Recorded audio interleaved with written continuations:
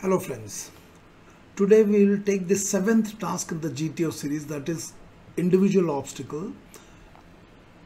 In the GTO 2-day, individual obstacle is the first task and the 7th task in the overall GTO series. So let's take the briefing for individual obstacle. Gentlemen, this task is called as individual obstacles. It consists of 10 obstacles which has to be gone through by each one of you individually in 3 minutes. The obstacles are numbered from 1 to 10. The number on the obstacle also indicates the point you will get if you tackle it successfully. Therefore, if you do all the 10 obstacles successfully within the time allotted to you, you will secure 55 points. When I take you around the obstacle course, you will find that these obstacles are not serially arranged. You are at liberty to tackle these obstacles in any order that you like. If you find that you are losing too much of time on any obstacle, you may leave it if you like and come back and do it again later. If you complete all the 10 obstacles and have some time still left to you, you can repeat the obstacles, and depending upon which of the obstacle you repeat, you will get that many extra points. Remember gentlemen, no repetition is allowed till you have completed all the 10 obstacles, and even while repeating, you are not allowed to go over the same obstacle more than once. I shall now show you these obstacles and explain what is required to be done. I will then give you 2 minutes to go around the obstacle course. Thereafter, I shall explain to you how I propose to conduct this task. Are there any questions? After this, the GTO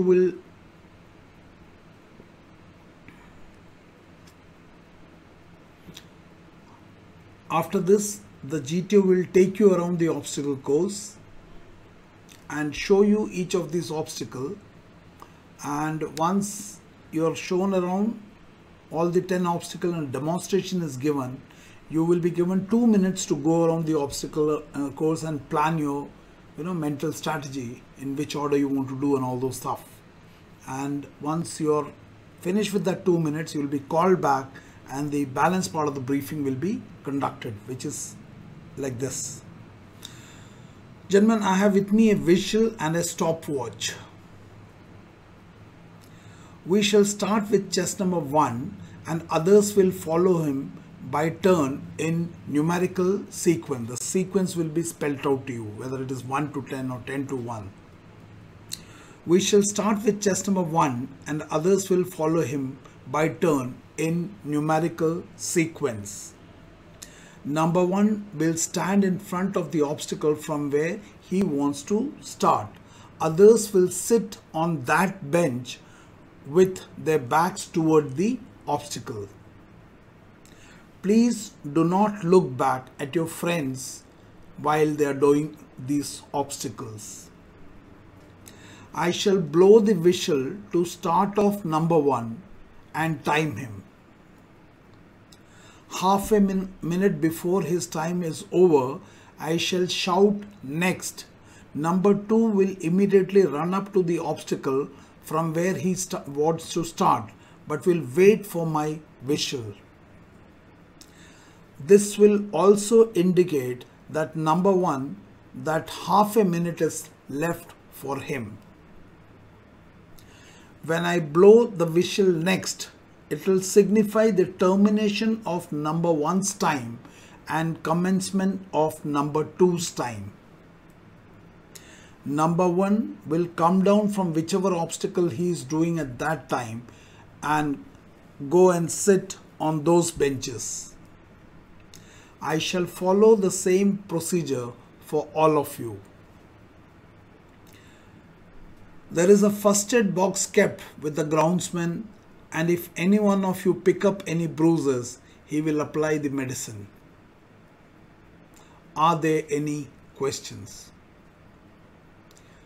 So this is the way the briefing for the individual obstacle will be done, and thereafter just number 1, who is the first person, he will remain with the GTO.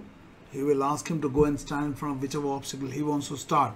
Others will run and go and sit on the bench which is indicated by the GTO, and in that sense all of them will continue happening. Now I will request you to put your comments so that I understand that how was this video benefited. If you have any doubts, you can put it, and in the second part of this video I'll show you the various obstacles, all the obstacle 1 to 10, and explain you how it needs to be done. And in the third part of the video I'll tell you what all physical activities you need to do so that you develop that physical capability that you're able to get over these obstacles easily. So with that, request you to put your comments. Thank you, and may God bless you. Thank you very much.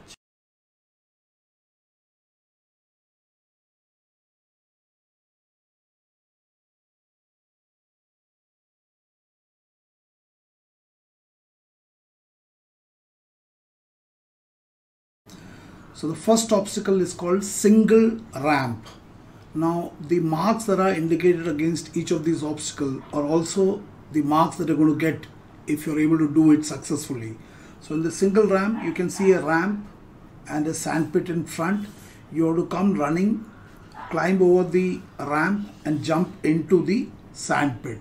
So it's a pretty easy task, obstacle, and if you do it correctly, you get 1 marks. Now you can see this girl doing single ramp. You have to walk over this ramp and jump into the sandpit. The marks are 1.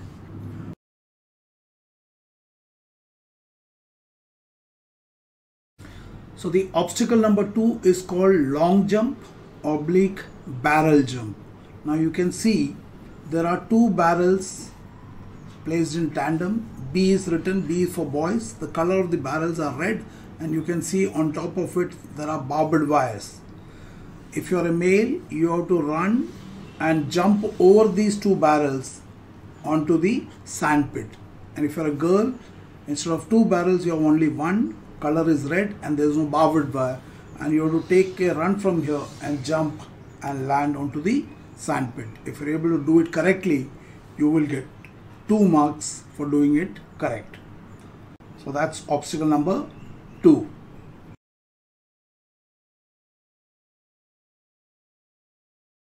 So let's now see obstacle number 3.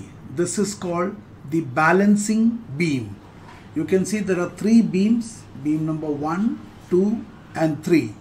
You can either climb up from this side or you can climb up from the other side. The beams are placed inclined and zigzag, and what you're supposed to do is you have to climb up from any of the sides and walk over the beams without falling down and get across on the other side. The marks you will get for doing it correctly is 3. Now body balance is an important factor here. A piece of advice: if you feel that you're going to lose balance and fall down, it's better to fall down, otherwise you'll get hurt. Jump to one side and do not try to run over this because the beam width is very less, so there is a possibility of you slipping and injuring yourselves. So don't run, and in case of rainy season, make sure you take adequate care because your shoes will be slippery and there's a possibility of injury, so take that precaution. So obstacle number 3, balancing beam, the marks you will get is 3.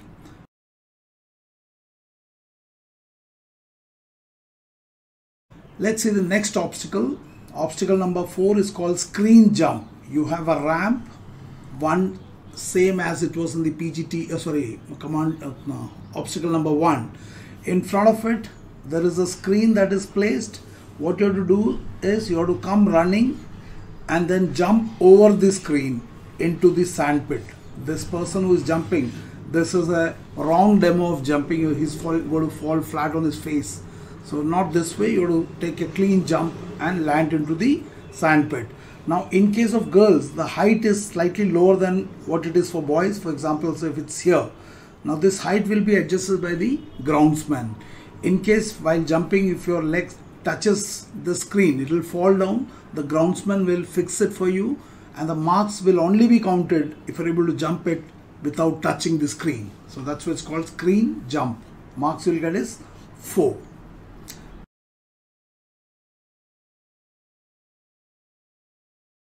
So let's see the next obstacle. It is obstacle number 5, Burma Bridge. Now you can see there are 2 ladders, one on the left side, one on the right, and 2 ropes. You can use any side. You can either use the left side ladder or the rope, or the right side ladder or the rope to climb up. And then once you climb up, what you are supposed to do is hold the top rope and walk over the bottom rope. Now just make sure that you don't lift your leg and cross it like this. There is a probability of the ropes shaking, and you may even start hanging from the top rope. Instead of that, it's better that if you move your legs over the rope, sliding over the rope without crossing it, that's more easier. This task appears difficult because of the height, but actually it is not if you have no fear of height. Now you can use the ladder or the rope to go up, and once you cross on the other side, you can get down using the rope or the ladder. Either way, the marks does not change. I will suggest you, if you're not adequately fit, there is no point trying to climb up using the rope and climb up down using the rope. It is better to use ladder for both purposes, because that will conserve your energy. Anyway, the marks are same. So that's Burma Bridge. The points you'll get is 5.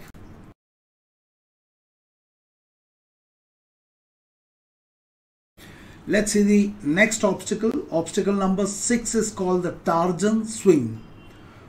Now, as the name suggests, you are supposed to climb up using this ladder and stand on top of this platform.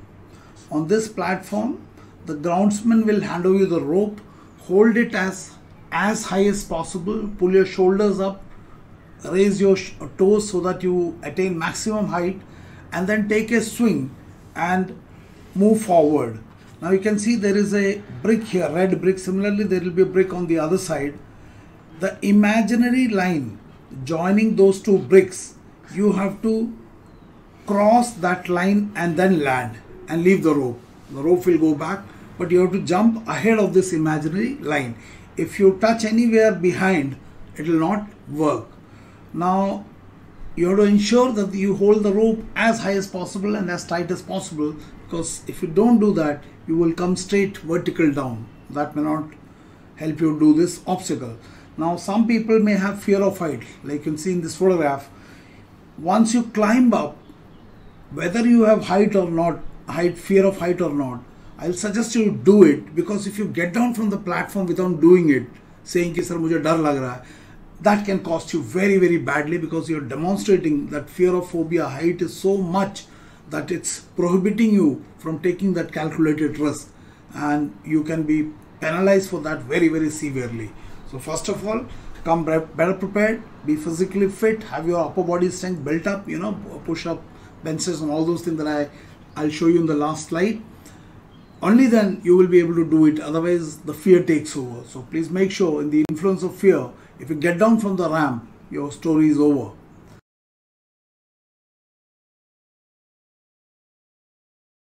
Obstacle number 7. It is called double ramp. What you have to do is, using this ladder, climb up on the top platform, stand here, and then take a jump onto the bottom one, like this girl is doing. And once you land here, stabilize yourself and again jump into the sand pit. So there are 2 levels at which you have to perform. Now please make sure you stand and jump, and not sit here and then take a jump. That will not be correct, because you're breaking the instructions. You have to stand and jump, and make sure that your body has adequate balance so that you're able to hold yourself on the second lower platform and then jump into the sand pit. The marks you'll get is 7 for doing it correct. The name of the obstacle is double ramp.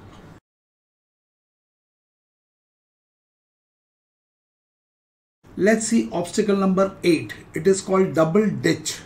Now you can see there are two ditch. One is a slightly bigger one, second is a smaller one in width. In between there is a wide platform where you can see this mat placed. Now on the first ditch you have a vertical rope hanging in the middle of the ditch. What you have to do is you have to take a run from behind and then take a jump, hold the rope the way this girl is holding it, and along with the swing of the rope come here, land here and leave the rope. The rope goes back and thereafter you have to take a jump across the second ditch. So that's why it's called double ditch. The first ditch you don't have to take a long jump, you have to take a jump, hold the rope, swing with the rope, land on the platform, middle platform, leave the rope and then take the jump over the second one. Obstacle number 8. Marks will get its 8, double ditch. Now in case of girls, this obstacle is optional. That is, if you want to do, you can do it, otherwise you can leave. You will not be penalized for that. So that's an optional obstacle for you.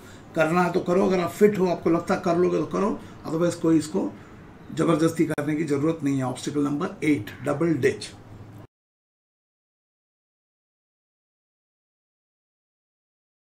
Obstacle number 9, commando walk. Now you can see there is an inclined ladder here and also there is an inclined ladder on the other side. What you have to do is you can climb up from any of the side, like this boy has climbed up from here. Now the sides are painted red, both sides, so you cannot touch it.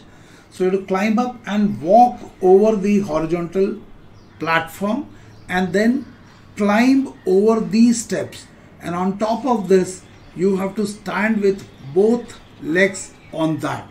Sometimes the GTO says standing there to shout your favorite actor or actress or whatever. The purpose of that is to make sure that you step on that for 2 seconds and then do that shouting part. More than the shouting, what is required is that you actually stand there. Some people, what do? They keep one leg here, second leg here, they sit here and then take a turn. That will not be allowed. And then you can get down from the opposite sides and get down on the other side. If you do it, how much marks will you get? You will get 9 marks. What is the name of the obstacle? Commando walk.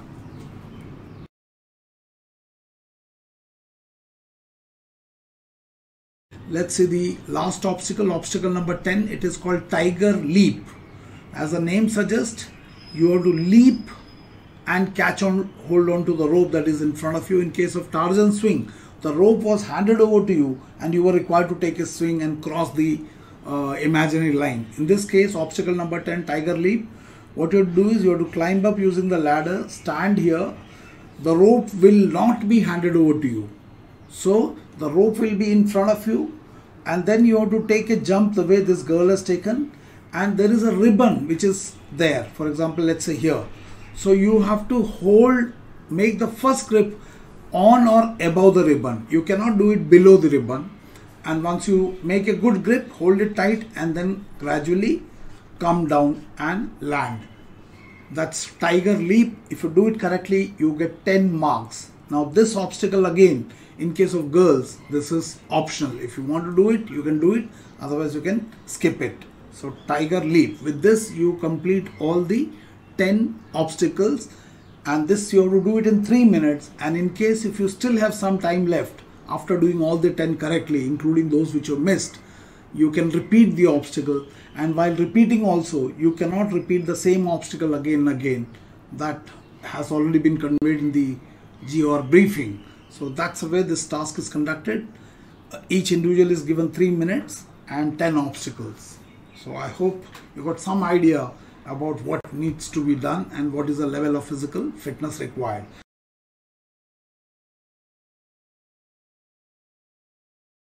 Now I will show you 2 approaches to do these 10 obstacles in 3 minutes, and you have to tell me what is the advantage or disadvantage in each case. So approach to do individual obstacle. For example, let us say these are the 10 obstacles placed randomly. The GTO sits on one side and the moment he says ready, so this is the candidate, and let's see, GTO says start or the whistle. So this is the way he starts. Look at this. Obstacle number 1, 2, 3, 4, 5, 6. What is he doing? this candidate is trying to attempt each obstacle in a sequence. So if I ask you what are the advantages and what are the disadvantages, I don't think there is any advantage. There's large number of disadvantages. First of all, these obstacles are placed in a random order, so you will be searching for them one after the other in sequence. That will consume a lot of time. And secondly, since they're placed in a random order, the distance that you'll have to run in the process of doing it sequentially will be much larger. So you'll waste a lot of time running between the obstacles and identifying where is the next obstacle, and you will become more tired, and your allotted time of 3 minutes, a lot of time will get wasted in simply running between the obstacles. So I don't think this is a very efficient way to do it. Do post your comments on this. The second approach to doing it is, so this is you and the GTO says start, and this is the way you go. You start with 3, 6, 4, whatever is coming in front of you, you're taking it first. You're not bothered about which is that and which is that. Anyway, you have to do all of them. So after 2, you still have time. So once you finish with all of them, if you still have time, you can do the obstacle number 10, 7 and 9 and go back by in case you have time or depending upon. So what is the advantage? One, you don't have to remember the sequence. Whatever comes, you have to do it and simply remember that you already done it. उससे ज़्यादा करने की ज़रूरत नहीं है. The running between the obstacle is reduced, so you have more time to do it the obstacle rather than running in between the obstacle course. So I will suggest you to go for this kind of a format rather than going for a 1, 2, 3 sequence. So I hope my idea has been understood by you.